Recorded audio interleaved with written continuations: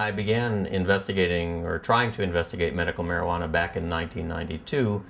I'd say that really for the last 15 years, or over the last 15 years, we have made significant progress in trying to investigate both the safety of smoked marijuana and its potential medical benefits.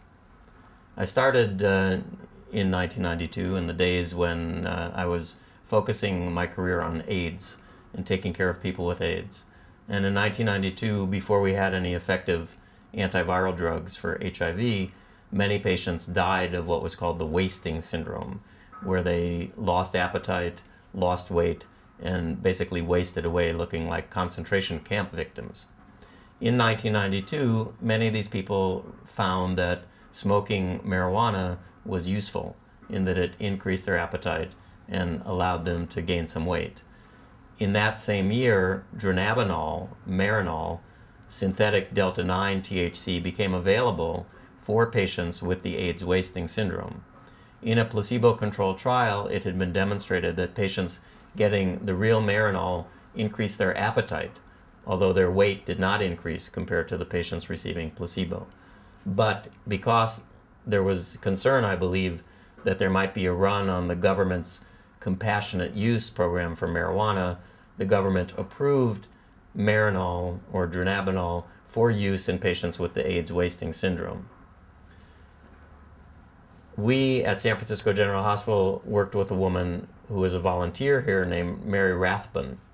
Mary lost her only daughter to a drunk driver, but she herself was very much pro-medical marijuana. And she used to come to our clinic and wheel patients over to get x-rays, drop off their prescriptions in the pharmacy, and take their blood to the lab. But she would also make brownies for her kids, as she called them. In 1992, I was at the International AIDS Conference, which was held in Amsterdam, of all places, and I glanced over at CNN in my hotel room, and I saw Mary Rathbun, Brownie Mary, being arrested for making brownies for our patients. And when I got back to San Francisco, there was a letter waiting addressed to the director of research in the AIDS program, which I'm not, but the letter found its way to me, suggesting that a clinical trial showing the medicinal benefits of medical marijuana should come from Brownie Mary's institution, as if she were our dean. But at that point in time, there was really not much else to study with regards to AIDS drugs. We only had 3 of them around, and they had already been studied in all sorts of permutations and combinations. So I picked up the gauntlet and began to communicate with Rick Doblin, who was the president of MAPS, the Multidisciplinary Association of Psychedelic Studies, who had sent this letter in the first place. And we worked together to try to develop a clinical trial to look at the impact of smoked marijuana in patients with the wasting syndrome. And to make a long story short, we tried twice to get NIDA, the National Institute on Drug Abuse, to provide us with marijuana and funding to do a study in patients with the wasting syndrome. And they refused. Basically, they thought our study was not scientific, and they were concerned about the safety or the toxicity of smoked marijuana. In 1996, something happened. A few things happened. First of all, the people of California voted for the Compassionate Use Act, which allowed for physicians to talk to patients about the potential use of marijuana for medicinal benefit. Also in 1996, we made an advance in AIDS treatment by having availability now of potent antiretroviral drugs of the protease inhibitor class. These drugs, though, were broken down by an enzyme system in the liver that also breaks down other pharmaceutical drugs and substances of abuse, if you will. For example, there was a report of somebody dying taking ecstasy and one of the protease inhibitors. So this gave us a new opportunity to investigate cannabis because the active ingredients in marijuana are also broken down by the same pathway in the liver that metabolizes the protease inhibitors. So we submitted to the government a proposal to look at the safety of smoked cannabis compared to dronabinol, the oral version, in patients taking protease inhibitors. And many things by 1997 had changed from 5 years before, to the point where now we actually were granted the funds and the marijuana to do that study. And that was really the first study that we completed. We enrolled patients from 1998 to the year 2000. We evaluated 62 patients who were either smoking cannabis 3 times a day for 21 days, taking dronabinol or a dronabinol placebo. And the question was, is there an interaction between cannabis, either smoked or dronabinol, and the patient's protease inhibitors, such that there would be loss of control of the HIV virus? Another question was, is there an interaction between cannabis and the immune system that might also lead to loss of control of the HIV viral suppression? Because people have always been concerned that cannabis or marijuana may have some immune altering function as well. So we did this study, which I must say, if I say so myself, was very elegant. And at the end of the day, we found out that there was no change in the level of virus over 21 days of either smoking or taking oral dronabinol compared to those who took an oral placebo. We saw also no clinically significant effect on the level of the AIDS drugs in the bloodstream. And if anything, we saw some potential benefit to the immune system in the group smoking the marijuana or taking the dronabinol compared to the placebo. So with that information, we felt we have evidence that in this vulnerable population of people with HIV on protease inhibitors, that the use of cannabis, smoked or oral, was safe. Now, what I learned when I was trying to do this study in the first place was that NIDA is the National Institute on Drug Abuse. They have a congressional mandate to supply marijuana for clinical studies that are looking at it as a substance of abuse and not as a therapeutic agent. As Alan Leshner told me, we are the National Institute on Drug Abuse, not for drug abuse.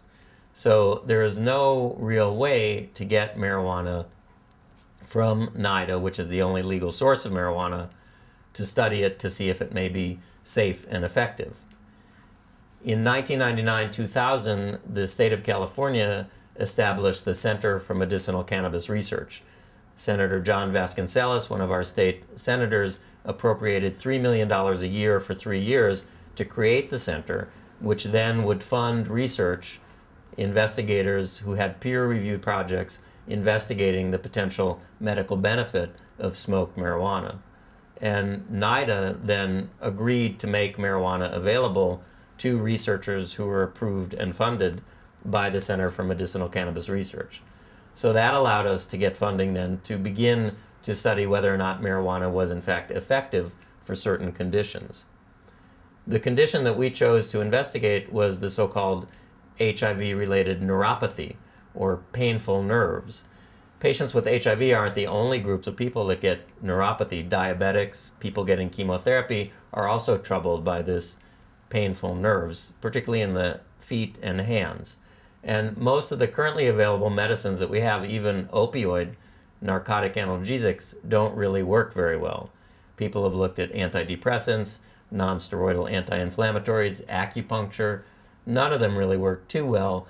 People have settled on using an anti-seizure medicine as the treatment of choice for this condition, but we felt that there was evidence from animal models and from anecdotal experience that cannabis might be useful in this neuropathic pain condition.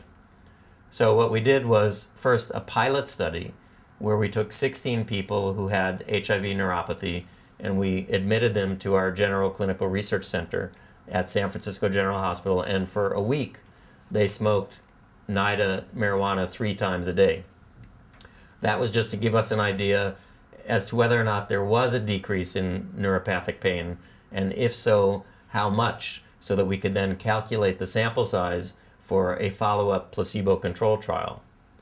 In addition to evaluating the effect on their neuropathic pain, though, we also created pain through an experimental pain model where we heated the skin of the forearm to 40 degrees, and then on top of that we applied capsaicin cream.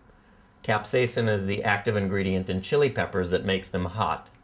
And when you do that, to a rectangle on the forearm, it creates an area around the forearm where there's unusual feeling that we can map out with a brush and a piece of foam. And so with the person looking in the other direction, before and after smoking marijuana, this area was mapped out around the heat and creamed rectangle. And so that's a much more less prone to bias measurement of whether or not there's an effect on pain. And what we found in the pilot study was that the responses of the participants, their neuropathic pain, correlated extremely well with the response to the experimental pain. So we then went on to do a placebo-controlled trial, because that is the gold standard of clinical research. If you're developing a drug, you do a randomized, double-blind, placebo-controlled trial where neither the investigator nor the participant knows if they're receiving the active or the placebo agent. So for placebo, we had cigarettes that came from NIDA that looked and smelled exactly like the active marijuana cigarettes, but the active ingredients had been extracted. We calculated that we needed about 50 patients to do this comparison, and we enrolled 50 patients over the course of 1.5 to 2 years, and we reported the results in the recently published paper in the journal Neurology. What we found was that the group smoking the real cannabis had a statistically significantly better response in their pain and in their experimental pain to the group that smoked the placebo cannabis.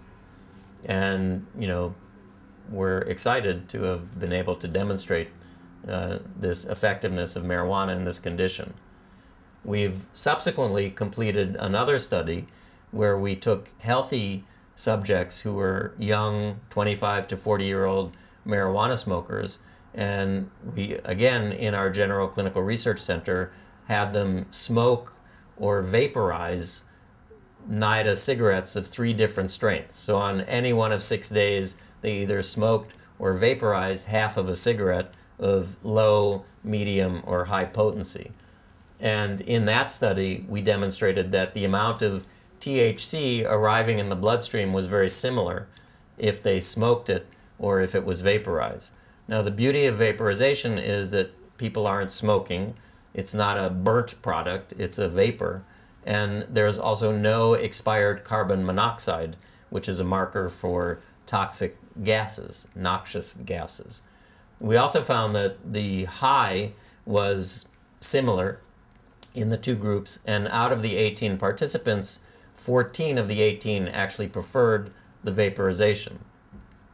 So the study that we're now doing, that vaporizer study, was also funded by the Center for Medicinal Cannabis Research, but now we're doing another study funded by the National Institute on Drug Abuse, and that's a study in cancer patients who have pain and are taking morphine or OxyContin. And we believe that there's enough evidence, again, from animal models and from anecdote, that the combination of cannabinoids and opioids not only is additive in relief of pain, but more than additive, or if you will, synergistic. So we're hoping that we can demonstrate this by measuring blood levels of the morphine or the OxyContin before and after vaporizing cannabis in our General Clinical Research Center. And if that turns out to be the case, then the goal would be that patients with cancer or with whatever other condition requires these opioids will be able to take less of a dose for a longer period of time with fewer side effects. Because the main side effects of the opioids are nausea, vomiting, and constipation, and marijuana probably has benefit in those realms as well. So that is sort of the scope of the clinical research that we've been doing here at San Francisco General, investigating cannabis safety and its therapeutic benefits. Are you guys allowed at all? I'm assuming you're only allowed to use the cannabis supplied by NIDA. NIDA is the only legal source of cannabis for research in this country. Every time I give a lecture someplace, people come up and say, hey, I've got better marijuana than you can get from NIDA, but it doesn't work that way. That's the only legal source of cannabis. So, in your opinion, do you feel that there probably is a higher potency in some? It's not an opinion. I mean, it's a known fact that there's a higher potency, but does that mean that this cannabis doesn't work? It's hard for me to say that when I've done a trial that's been published that shows that it works better than placebo.